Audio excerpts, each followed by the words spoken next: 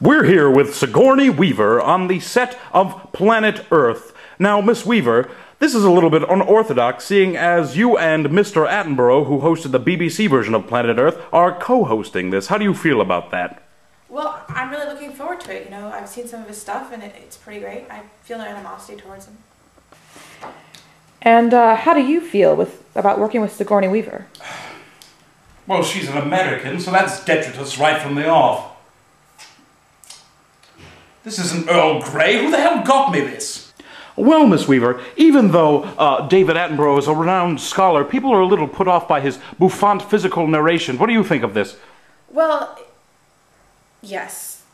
Yes, yeah. Mr. Attenborough, are you looking forward to the video?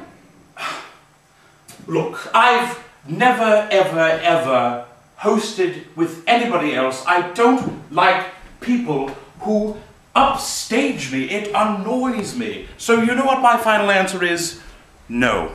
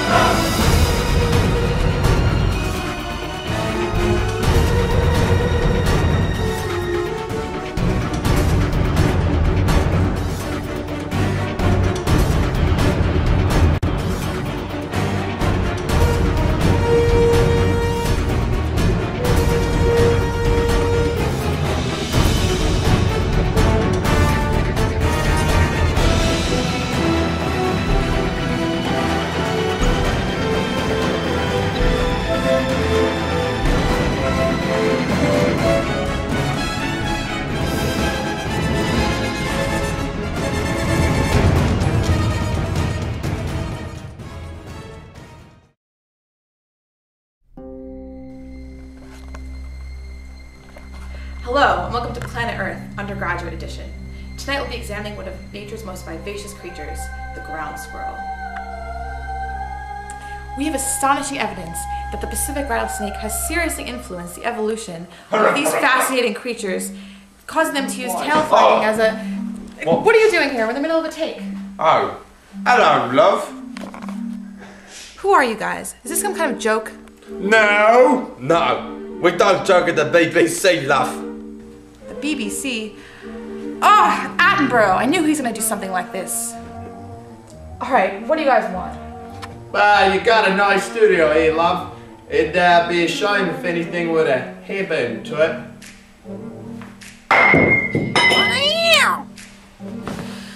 Look, this is a 10-minute video, and I only have a limited amount of time to talk about science. Science, she says.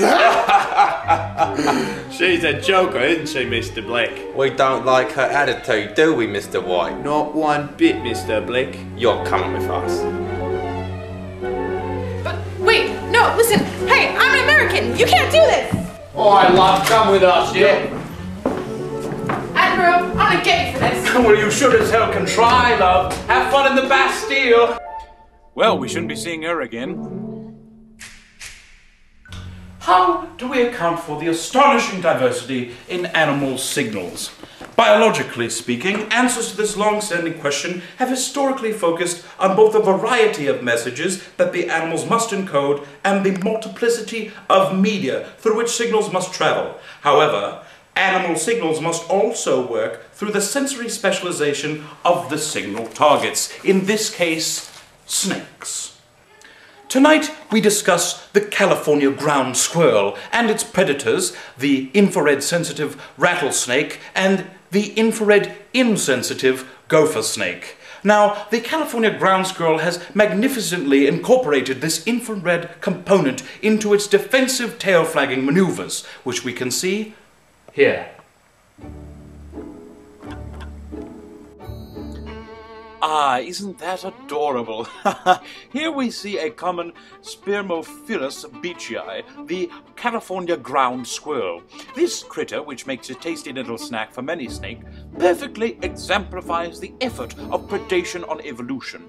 During the Oligocene epoch, 30 million years ago, these squirrels had not even evolved their distinct tail-flagging ability.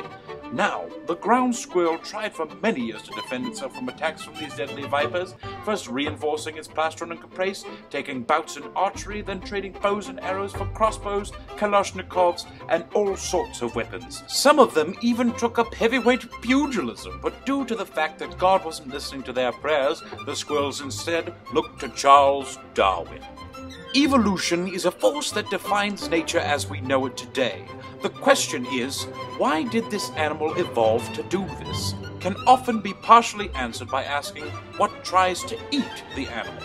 Evolutionary biologists have hypothesized that predator sensory systems in particular guide the evolution of how prey and animals sense the world and how signals are sent. Rattlesnakes in particular have... Can't get rid of me that easily, David. Rattlesnakes have evolved a highly sensitive heat-sensing organ, presumably to help them find glowing mammalian prey. Ground squirrels, in turn, have evolved to protect themselves from these rattlesnakes and add an infrared component to their snake-directed tail-flagging signals during confrontations. To learn more about the ground squirrel, we're here in the lab of Dr. Sanjay S. Joshi, a renowned squirrel expert. How do you do, Doctor? Oh, splendid, miss. I hear you've done some fascinating research in the world of squirrel tail flagging. Yes, we've used some infrared technology to examine some specimens here in the lab. Would you like to see some? Why, sure. Okay, let's go.